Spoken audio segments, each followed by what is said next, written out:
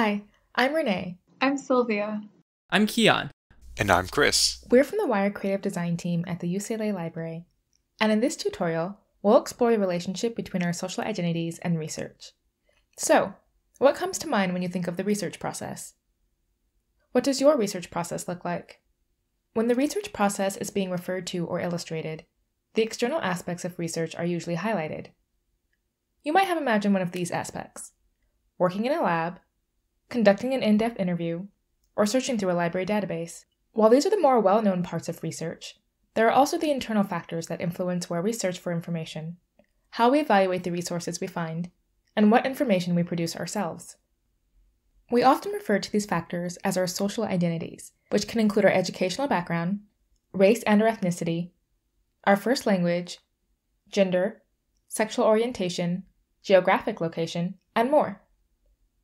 These identities are given meaning and social influence by the societies we live in, and they affect how we interact with other people and how other people see us.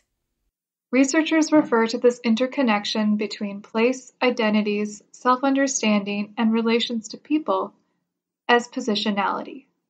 Our positionality comes with experiences and perspectives that afford us unique insights that we bring into the research process. These experiences and perspectives also bias us in the research journey by influencing which resources we do or don't select, shaping our criteria for determining what counts as a good source, and affecting how we choose to present or articulate our own research. We often hear that research should be a neutral or objective process. The reality is that we can never achieve full neutrality or objectivity. We'll always carry these experiences and identities as well as the biases they come with, and this is okay. The goal is to be aware of how and where our biases are at play in our research, so we can make sure we're not overlooking certain voices for our research or make assumptions about experiences that are not our own.